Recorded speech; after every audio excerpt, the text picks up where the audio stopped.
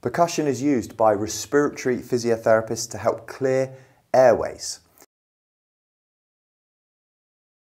The impacts shake the thorax and the airways to help loosen mucus, making it easier to cough or huff out any secretions.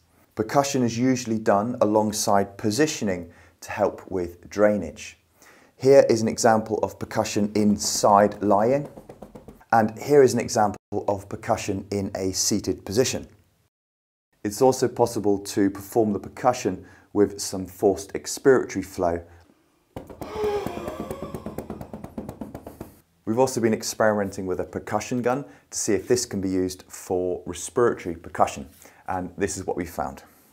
On a low speed and with sufficient dampening, it's possible to comfortably use a percussion gun for respiratory percussion. And what we did was combine it with deep breathing and some huff coughing as well. Changing the position of the percussion gun to target different areas of the lung.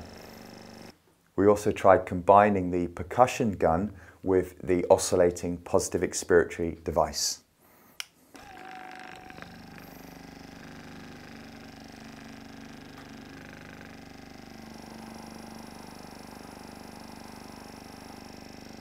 So the combination of percussion from the mechanical gun and the oscillating pressure causing a vibration through the airways was useful for trying to clear secretions. But our preferred method was to use the percussion gun in combination with a huff-cough method. We also experimented with the idea of self-percussion, which of course is going to be much easier to do using the mechanical device, as it generally requires less skill than trying to do percussion on yourself. So here Richard is doing a forced expiratory flow, a huff, cough, and using the device, importantly using a cushion to dampen the percussion from the device. So this is an example of experimenting with self-percussion to help clear your secretions. Once again, doing percussion is usually done by a medical professional or advised by a medical professional or a respiratory nurse or physiotherapist, for example.